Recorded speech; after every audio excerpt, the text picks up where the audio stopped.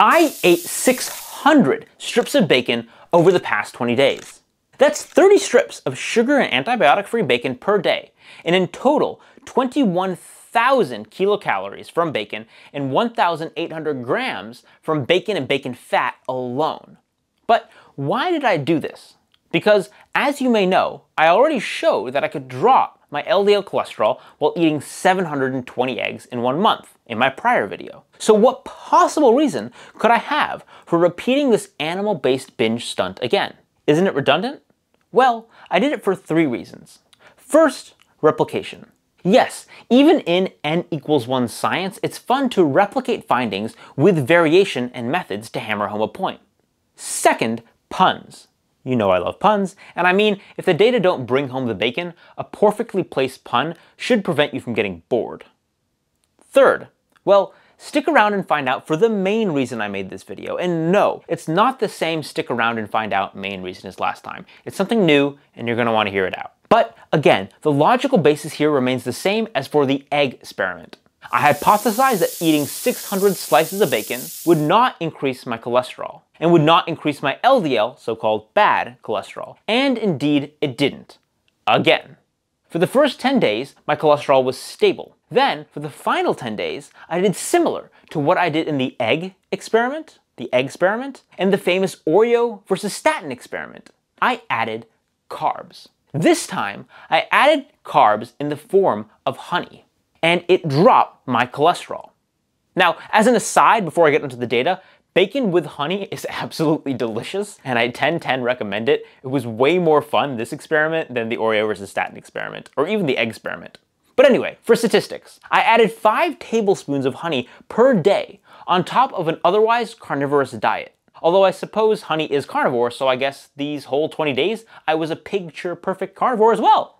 Well, not really. 1 sec. That's 85 grams of carbs from honey, and a total average daily macro intake of 272 grams of fat, 85 grams of net carbs, and 140 grams of protein versus 308 grams of fat, no carbs, and 140 grams of protein during the initial 10-day period when I wasn't having honey. And keeping protein and calories stable with total daily calories at around 3,330 calories was pretty easy. All I had to do was swap 2.75 tablespoons of extra virgin olive oil in my diet for 5 tablespoons of honey. And I intentionally chose to swap the olive oil to remove a primarily unsaturated fat source from my diet rather than removing a saturated fat source. And the rest of my diet was composed of primarily animal-based foods, salmon, sardines, eggs, beef, and chicken, with extra virgin olive oil and macadamia oil as well, which is why it wasn't a picture-perfect carnivore. Anyway, in terms of non-cholesterol changes, I definitely had some bloating and gained about 4 pounds, most of which was probably water weight.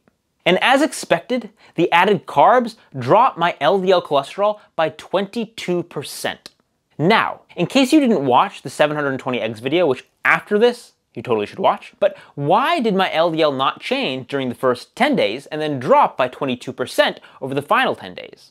Well, carbs. Keeping this as high level as I possibly can. When lean, insulin-sensitive people go on low-carb diets, cholesterol can rise as part of a metabolic response that constitutes a metabolic signature of shifting from carb burning to fat burning, particularly in lean, insulin-sensitive people. It's those people who have the most pronounced response. And adding back carbs decreases the need for upregulation in systemic lipid trafficking through this cholesterol system, and the phenotype reverts, dropping LDL cholesterol. We've shown this in published case series and interventional trials, in dramatic metabolic demonstrations by myself, including the Oreo study, the 720 eggs experiment, and by others like Dave Feldman's famous white bread and processed meat experiment, and by people who have just in the community replicated our n=1 experiments. And on the 22% drop value exactly, this value may be a function of the fact that I was eating more carbs than when I did the egg experiment, where LDL dropped by 18%, but I also did so over a slightly shorter period of time. Anyway, again and again, this is the point. When we pit the lipid energy model, a mechanistic explanation for why LDL cholesterol increases when some people, especially lean insulin-sensitive people, go low carb, when we pit the lipid energy model against conventional ideas about LDL cholesterol, saturated fat, fiber, and so on, the lipid energy model wins the day again and again.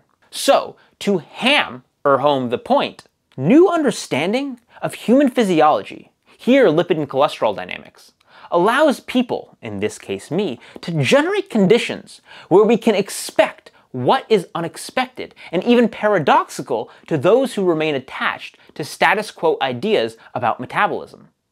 Now, to be clear, it doesn't mean old ideas and old models don't have relevance.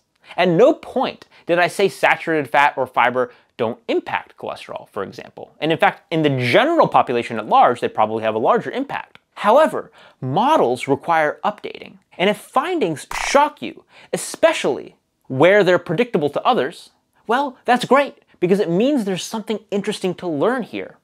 And now, to get personal and transparent about my why for doing this video. My colleagues and I have been spending blood, sweat, and tears on our research around cholesterol, ketogenic diets, and lean mass hyperresponders, with a good track record to show for it, including 10 publications over the past couple years, and a rapid acquisition of new partners and resources that will catapult us, all of us, the community, into the second half of the 2020s. But what I found personally is that while science in its rawest form is about data and it's cold and emotionless, scaling and selling science and scientific stories requires storytelling and a human element, which is where these metabolic demonstrations have deep value. We can spend years on a study, and when it comes out, it receives less attention than a simple 20-day or 1 month N=1 story. And this is reality. It's reality that I have to deal with. And what I'm finding or trying out is that there could be a synergy between this form of legit bait N=1 showmanship and hardcore, rigorous metabolic science, where the latter, the N=1 storytelling, the metabolic demonstrations, enhance the former and amplify the former, the studies. Oh, and just by the way, yes, I did drink all the grease. #staycurious, and seriously, if you don't have any metabolic restrictions to trying it, bacon and honey is freaking amazing.